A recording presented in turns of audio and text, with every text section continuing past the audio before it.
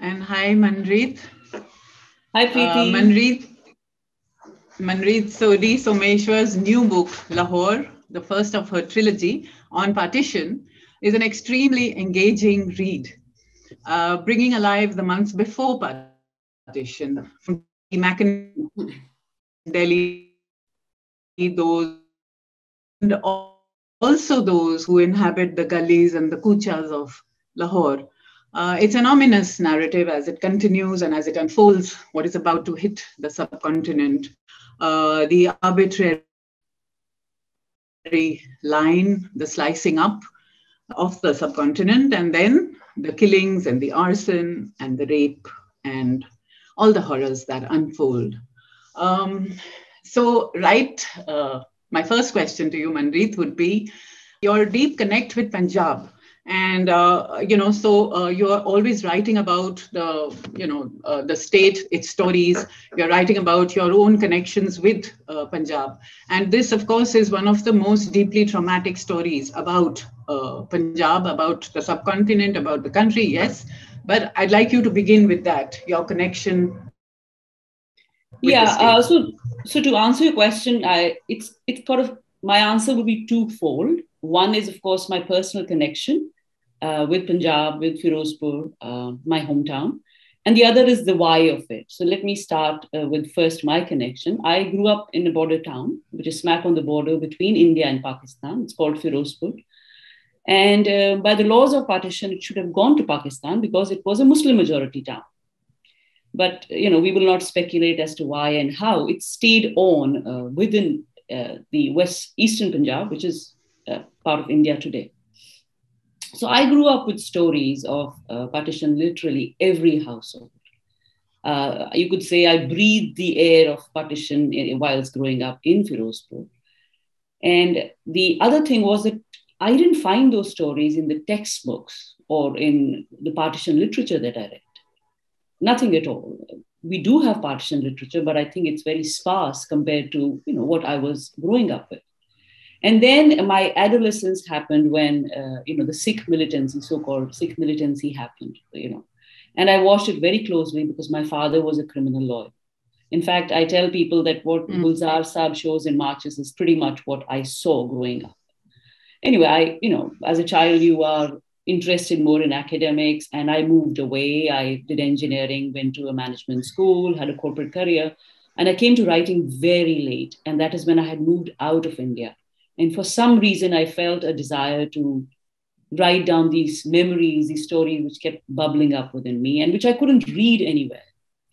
The other reason as to why I have spent 20 years researching and writing about this era is because, to be very honest, people don't know about partition.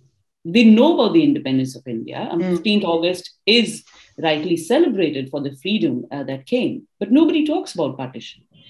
And my reckoning is that we haven't reckoned with partition yet. Partition is not in the past. It's not. It's very much in the present. And I feel in many ways we have turned, the wheel has turned. And what we are witnessing right now in our social milieu is very reminiscent of what happened at that time. So for me personally, the idea of the partition trilogy is to write these books and be dealt with it. Believe me, after this, there is going to be no more partition stories. I'm going to move on. And just to clarify, there are 3 books in the trilogy. The first one is Lahore, which looks at the 9 months leading up to the independence and partition of India. But the other 2 books do not deal with Punjab. They are Hyderabad and Kashmir. In fact, if people will look at the book, on the back, we have the 2 covers. And these are really the 2 princely states, the largest princely states, which were still to be integrated into India. Because the assumption when people look at the map of India today is this is the India that the British left us. And it's again one of those fallacies. It is not. And I want to talk about how, in a fictional story, tell how these 2 states came to be integrated, Hyderabad is, and Kashmir, as we all know, where we are situated. So what I was saying was, since I'm in Amritsar a lot of the time, it's very interesting what you say, because the city of Lahore seems to live on in the city of Amritsar. I always get that feeling because there is such a similarity in so many ways. There's language, there's food, there's all this love of shero shairi, the fact the border is so close to us, just 35 kilometers. It's extremely, it feels like a very live thing. Do you want to tell me about that? This close connection between the two cities.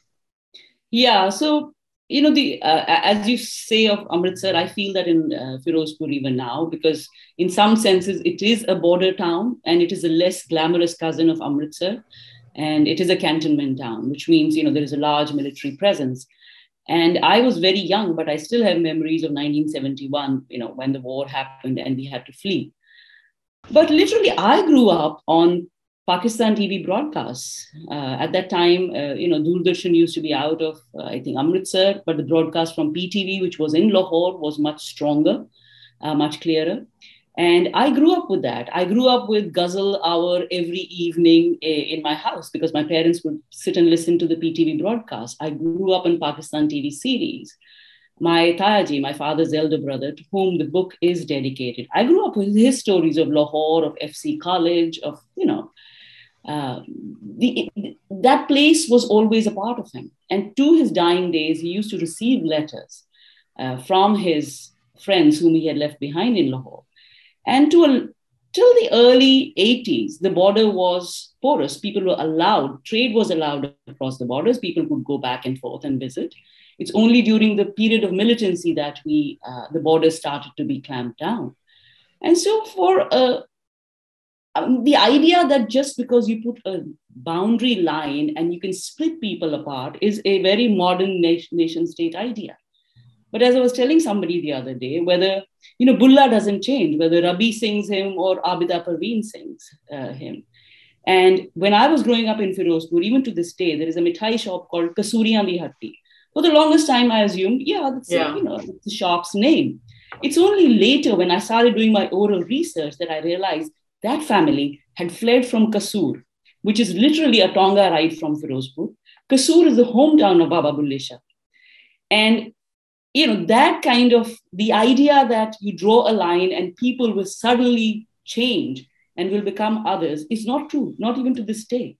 I mean, you just have to open the borders and realize how people really see each other as the brother or the sister on the other side. At least that's the way I always grew up. And I see it to this day. I remember on Basant Panchami, and would be the kite flying festival. And my father was very good at flying kites and we were little children. And my brother would egg my father, when he started to lose his kites, he would egg my father to fly a kite and do some, pecha with the other guys and take their kites. And my father would always, at the end of the day, very morosefully remember, he would say, the kite can go across to the fields in Pakistan. I can't. I still can't go across. So, yeah, I mean, this notion that you can kind of split people apart, I find it ridiculous. I feel if the powers be tomorrow opened the borders, all the problems, at least a large majority, would get resolved because the people have an interest in meeting each other. Definitely, yeah.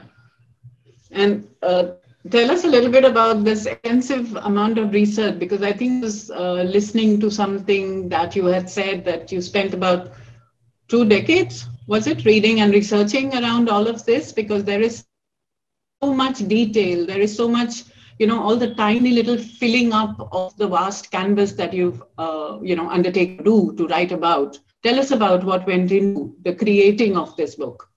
Yeah, so the thing is, when I had the idea of writing a book like this, I realized that there was very little that I really knew. And which is why, which was in early 2000. And I started to therefore go to the libraries, to the archives, to teach myself. I was first interested in why 84 had happened, why the militancy had come about, which took me back to 47, which took me back further. It was my own attempt to understand and get a sense of this narrative. Also, at a point, I realized that, as I said, people know very little about partition. We know very little about our political leaders. I mean, we see them as these portraits that we hang on the walls. We will have some statues here and there. But really, what do we know about Jawaharlal Nehru? What do we know about Vallabhbhai Patel?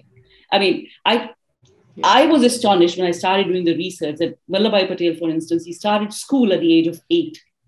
He matriculated at the age of 22. He became a barrister in UK. He was called to the bar at law at the age of 37. And by 42, and he went on to become a most successful practicing barrister before he giving it all up to join the Congress party. These are things. So my attempt was twofold. One was I wanted to write a narrative, tell a story where the political leaders and the Aam Aadmi and Aurat share the same stage. And that's what I do in Lahore, where the Aam Aadmi Aurat are in Lahore. That's what I do in Hyderabad, where they are in Hyderabad, not the city of Hyderabad, but the princely state of Hyderabad, which was very large and had parts of Karnataka, Tamil Nadu, as we know it today. And I do the same thing in Kashmir. Because the idea is to try and understand how decisions are being taken in Delhi and how they are impacting the people on the ground. And to be able to do that, I have to portray Jawaharlal Nehru as a regular person, as a family man. What does he think? What are his thoughts? What is Indu, who is really the Indira Gandhi that we come to learn later, was his housekeeper.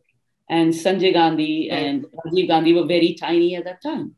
Yeah. And most people don't know, but Jawaharlal Nehru used to have nightmares. He didn't sleep very well. He would wake up with nightmares.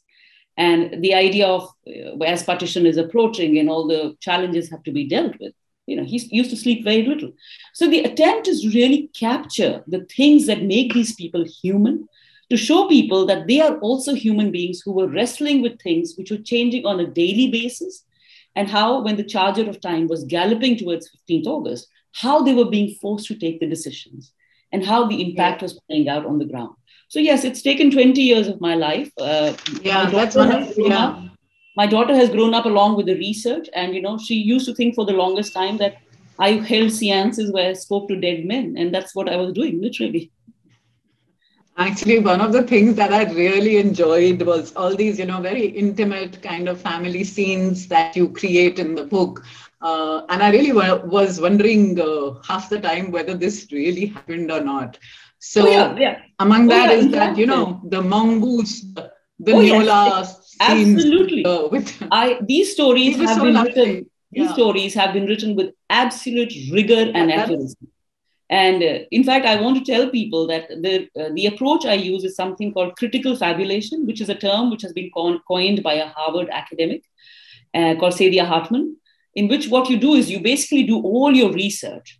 And then on that very critical scaffolding is where you start building the narrative, which is really putting the flesh on the bones. But every single thing in this book is accurate. I will not go into the details how much it has been vetted before it came into print and became this book, the kind of vetting that has been done. And my idea really is that people pick up the book and read it to understand our history and what has happened. Yeah, but these are just the little, the sort of wonderful stuff that one does not normally find in a book, especially if you're reading about partition history, then, it's unusual. And that, I think, just creates this atmosphere and makes the person so much more, like you said, you're actually creating a real human, a person with different characteristics and facets. And it's not just a portrait hanging on a wall, just like what you said. The other person that I really liked in the book is Kishan Singh. He's a clerk in the railways. And somehow, again, somebody with sensibilities, apart from being his, the occupation and the job. But there's also the other side of him with his daughters at home cooking because his wife has died. The way he's looking after his home and the girls. I found that really endearing. Was he fashioned on somebody, or... He really seemed like such a lovely man. Yeah, I'm glad you enjoyed reading Kishan Singh. With Kishan Singh, so Kishan Singh has an older brother who's called Iqbal, right? Iqbal Singh, who has fought in World War I. And Kishan and Iqbal are, in a sense, the archetypes of fathers or men that we have. Certainly we do in Punjab. One is the macho guy, and the other is the gentler person. And Kishan is a gentler person, and Iqbal Singh is the macho guy who's gone to battle and come back. The idea behind creating this was because in a lot of partition literature, it's common to see Punjabi men portrayed as aggressively machoistic. They are very masculine. And to an extent, it is understandable because Punjab did supply, in World War I, 500,000 soldiers. Yeah. In World War II, over 1 million soldiers went from Punjab to fight the two world wars. And these men were mostly Muslim or Sikhs because the British regarded them as the martial race. So the idea that these men have the swagger and the walk tall is a very common portrayal. But from my own experience of growing up in Punjab, from my own experience of talking to a lot of people while doing oral research, there were also this person who did not want to pick up a sword, who did not want to fight, who wanted to resolve things. And I wanted to pour all that into Kishan, to have a person who, Kishan also has more communist leanings. He doesn't wear his religion on his sleeve. His identity is a Sikh because that's the way he's been brought up. But he doesn't really think like a fundamentalist. He's also a person who is the father of 3 daughters, and his wife has passed away, as you said. And he's also a budding poet. He likes poetry. So I was trying to capture how a person like this, when dealing with the rumors that are gathering about the new Pakistan, which will get created, when people will be thrown out of their homes, when their daughters may be forcefully married off, converted, how does he deal with this?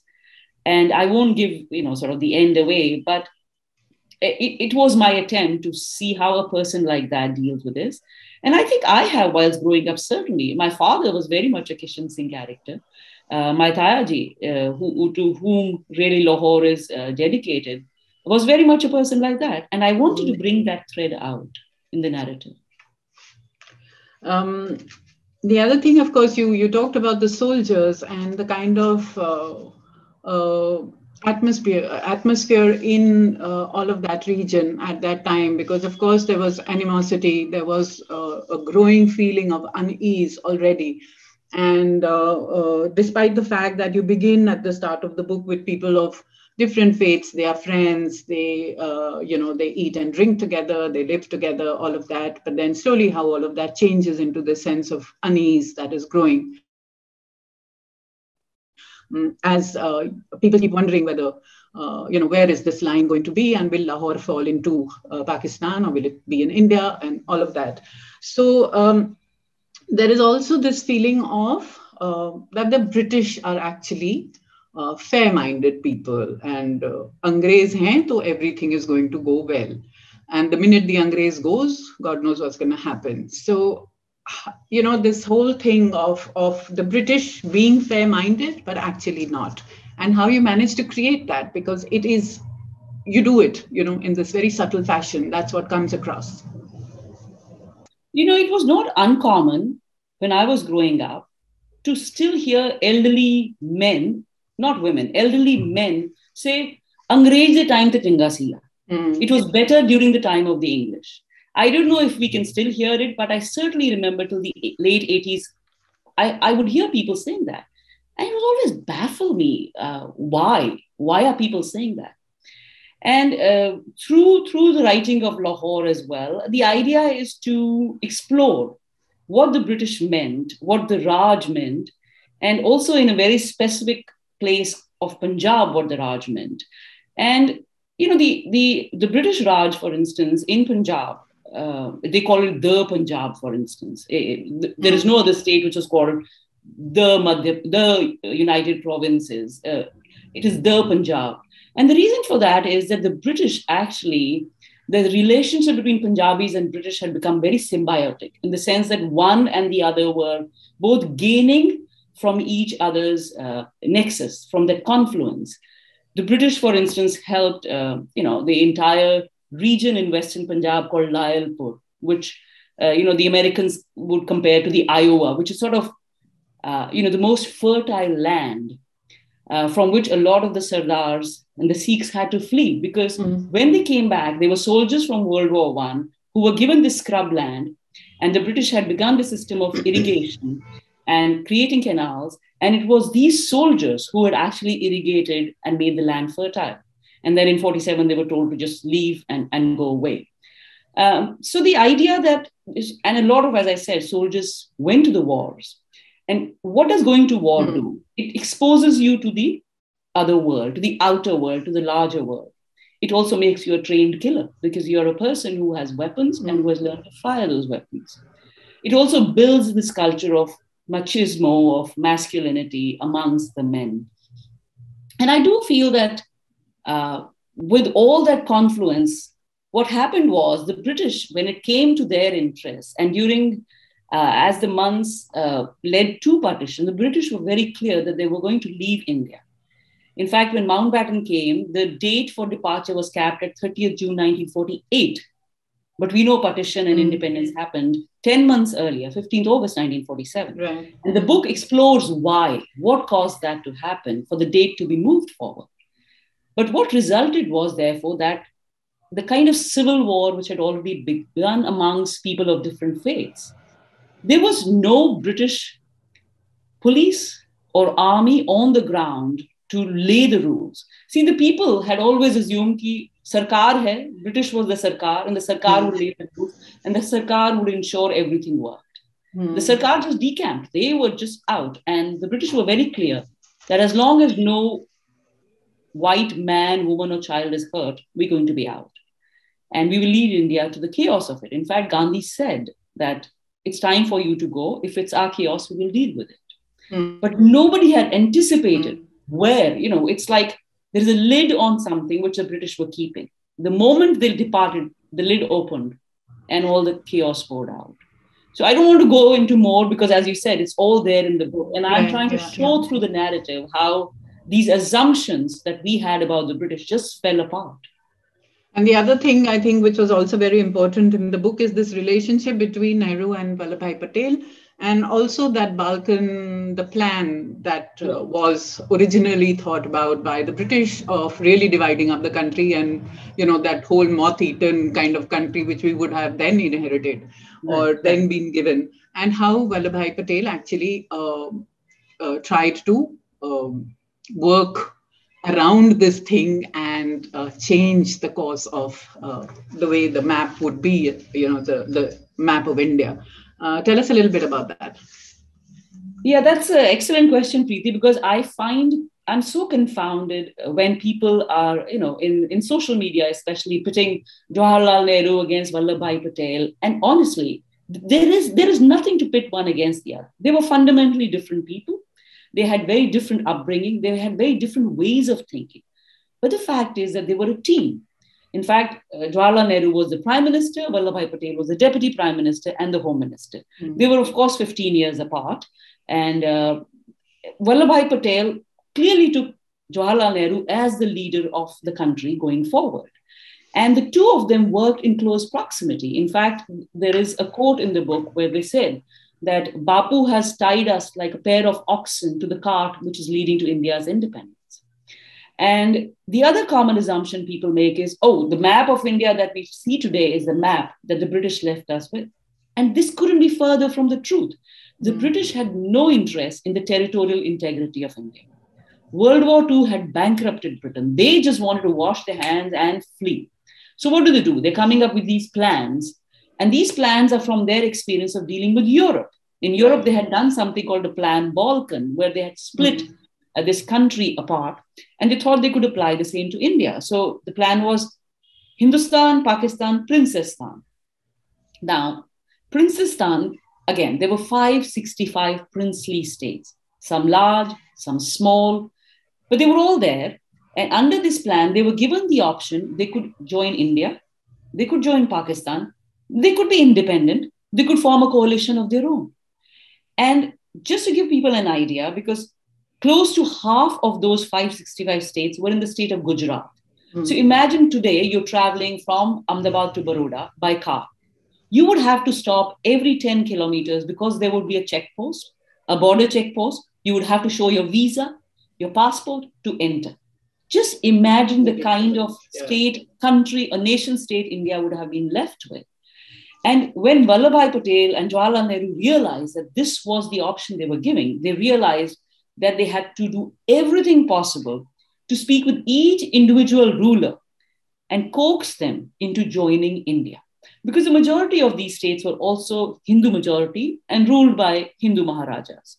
But you know how the Maharajas are. They have no allegiance to the modern nation state, which these Congress people are forming, who in many cases were not their allies. The Raja saw the Raj, the Queen, the British Crown, the King as their sort of master. They did not want to have anything to do with the Congress party. So between Vallabhbhai Patel and Jawaharlal Nehru, Vallabhbhai Patel decided he would do that because he was also a person. Jawaharlal Nehru was a socialist at heart. He did not like the princes, they hated him. So Vallabhbhai Patel, along with VP Menon, who did a sterling job, and Dickie Mountbatten, formed this trio who spoke to each person and started rolling them within India.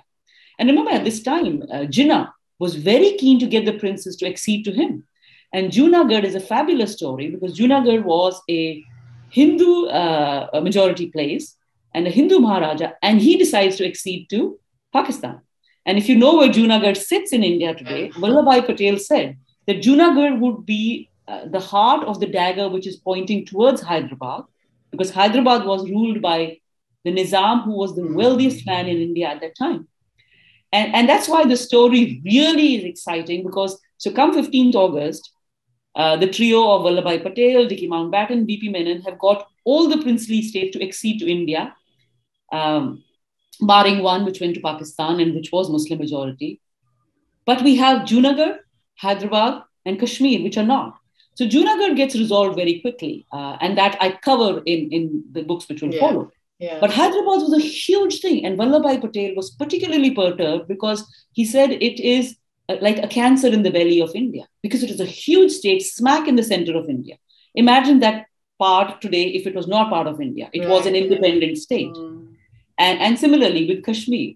So it was an extraordinary achievement. And I'm hoping that when people read these books, they get to know a little more of what actually went on in 1947, instead of, sending out these tweets which have really no element of truth to them. Yeah. But very quickly, I don't know how we are doing for time and whether I can actually ask you, because I have a couple more questions which I think I should ask. One is, of course, this whole harking back to the Mahabharata, which is also there in your last book, in Radiance. And here too, it is obviously the story of, two clans, two brothers pitted against each other, and nobody's ever going to get the better of this battle. Much like, I think you also say something about go take your empire. That is something that Duryodhan is saying to Yudhishthir. So it is literally that you take the empire, but you're not really going to get any joy out of it, because partition, or what is happening, this divisiveness between communities, is something that's going to stay. So the two questions are connected, from the Mahabharata to present day, when we see an increase in this kind of divisiveness in society. And it is, in a manner, the seeds sown at partition which are playing out. Even now, we can never forget. So if you could just bring us up to date to today. Right. So the Mahabharata, for instance, is, it is such a foundational text of India. And as you said, I brought it out in Radiance as well. And I like to tell people, because again, we have the common assumption that Mahabharata is something to do with the Hindu faith, the Hindu religion. It is exclusively Hindu. And Mahabharata is a foundation. It's a cultural underpinning of the subcontinent, and in fact, to large parts of Southeast Asia as well. If you go to Thailand, Malaysia, Indonesia, you see influences there as well. And I like to remind people that Mahabharata, in a sense, Ved Vyasa, the Battle of Kurukshetra, they're all in what is erstwhile Punjab. They're all very much, that is the cradle of where it comes from. So the idea that the Punjabis would, for some reason, not be familiar with it is, it's just sheer ignorance. Also, when we read letters which soldiers wrote back home during World War II and World War I, we can find a lot of references to the Mahabharata. And in fact, I bring one of them here with Sepoy Malik, because if you've not seen something before, then the way you refer to it is by stuff that you know. So he talks about when these bombs come whizzing out of the air, they remind him of Garuda, which is the bird from the Mahabharata. And so that is from the common people. From the leaders, Mahatma Gandhi was always worried that as the days of independence and partition were nearing, that while everybody was familiar with the story of the Mahabharata, what they had done was that they had forgotten What is Mahabharata? It is the story of the battle for dharma. And Bapu always said that people were remembering the battle, they had forgotten the dharma behind it. And he says it repeatedly. In fact, when 15th August happened and, people were driven out of their homes, a lot of Delhi Muslims who were driven out of their homes by the Sikhs and the Hindus settled as refugees, huddled in Purana Killa. And Bapu went to meet them and he said, tell me how this is not like the Mahabharata. Because in the Mahabharata, the Pandavas actually took shelter in Purana Killa. So there are very, very clear lines that we can draw from the 2 millennial or more old foundational story of our culture to the lines today. And this battle between brothers, because finally all battles, and this is again something which psychologists talk about, Ashish Nandi has talked, who's a sociologist, has spoken about. Mahatma Gandhi said that all battle is battle between brothers. And that is what we are seeing to this day. We are seeing the same seeds that me and the other, you're not my brother, you are the other. Why? Because maybe you dress differently, you wear a turban, you don't wear a turban, and that's why I say partition is in our blood. It is next year we will mark 75 years of independence. I hope we also mark 75 years of partition and try to think how present it is in everyday India. Yep. So which is the last question that, of course, it's a trilogy. You have 2 more books coming, but why at this particular time? To my mind, it feels as though it's also that the idea of India seems to be under peril or under threat of some, terrible forces. And the divisiveness along communal religious lines is increasing so much. And maybe this is a way of remembering, like you said, of marking and of understanding. Because in this book, of course, there is dislocation, there is identity or a search for that, and there's memory, there is trauma, there are the wounds of history. There are communities that are being, they are killing each other, hurting each other. There's the concept of nation, a new nation being created. And of course, there is partition and trauma and the wounds of partition. So, it covers a huge landscape. And I really want to congratulate you on that. And it's really wonderfully written. Thank you. And the scope is enormous. And I'm sure the next 2 books are also going to be all of that. But so my last question is, why at this point? And then maybe we open it up to audience questions. It's a wonderful question. I don't know if I have a straightforward single answer. My motivations are as complex, as layered as India, as the idea of India. I think at one extent, Lahore and then Hyderabad and Kashmir are also to bring to our memories all the people who lost, in this cataclysm, the loves, the friendships that were destroyed. I want to bring, I'm not saying that Kishan Singh actually existed, but people like Kishan Singh lived. And what a writer does is to hopefully when you bring them to pages, you make them live again. So I'm trying to make both the political leaders live again, to really make them come alive. And I'm also trying to make the Aam Aadmi and Aurat, especially the women, because I feel that women get written out of history all the time. And I'm trying to bring the women to these pages. So when people read it, they can empathize, they can try and visualize a past that did exist, that is hopefully not lost to us, because there are ways to, rebuild that past. Mm-hmm. I also feel that, as I said, I guess I witnessed a lot of trauma when I was growing up from the stories of people. And I wanted to pour it all out. I wanted to find a place for it, because right now I live in New York City, which is sort of the home of the Jewish diaspora.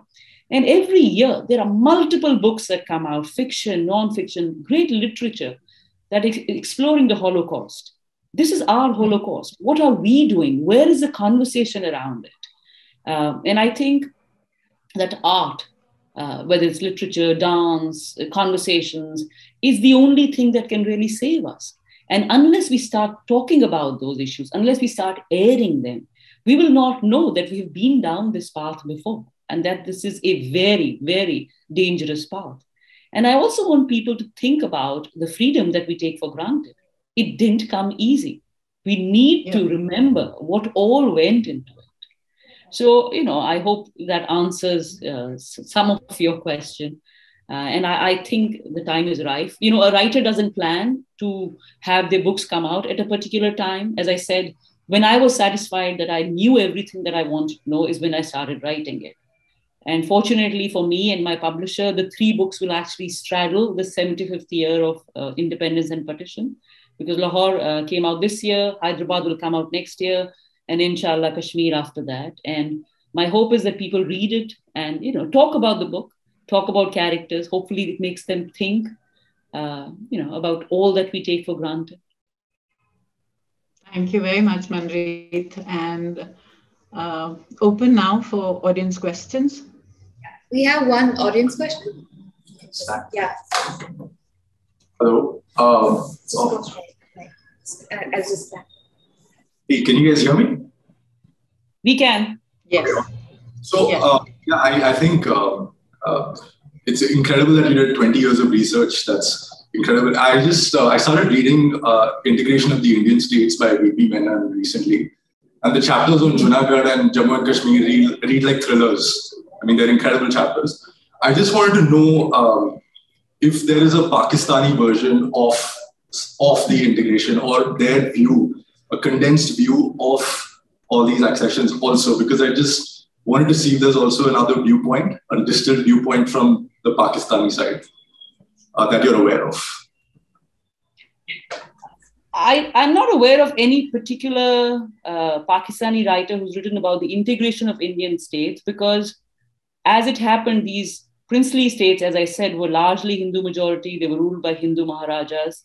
And during the 2.5 months, which is all that Vallabhbhai Patel, Dicky Mountbatten, and V.P. Menon had to integrate these states, the emphasis was all from the Indian side. Jinnah was not actively looking to have them accede, but he was sending out feelers. So if people came to him, like the Nawab of Junagadh did, that, hey, I would like to accede to Pakistan, he was very keen. He was holding out promises or in terms of monetary compensation, in terms of how the laws that would get created for the Pakistan state would not apply to the Maharajas. So he was holding out many freebies.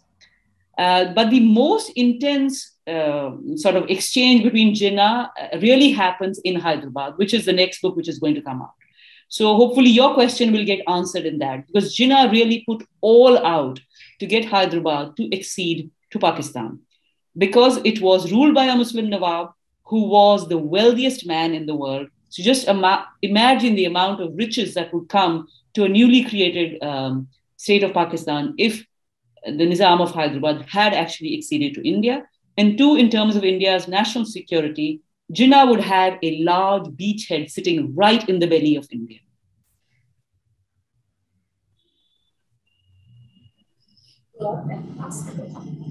We have one more. So I wanted to, so we all know that Junagadh, Kashmir and Hyderabad were a few of the states and which India was fighting for and came to India. I want to know about the states for which we were fighting and it went to Pakistan. Right? Which are those states? Well, the princely states which did go to Pakistan were in the region of Baluchistan, which were always considered to go to Pakistan. They were considered part of the landmass that would go, because it was Muslim majority. By the laws of India's partition, those states were already assigned to go to Pakistan. Thank you, Manreet and Preeti, for that absolutely riveting conversation. Looking forward to reading Lahore and everything else that you're working on. And you are our closing session for the 2021 Bangalore Literature Festival. Thank you so much. And thank you. See you here in person next year. Looking forward to that. So thank you very much, Bangalore Lit Fest, for inviting us.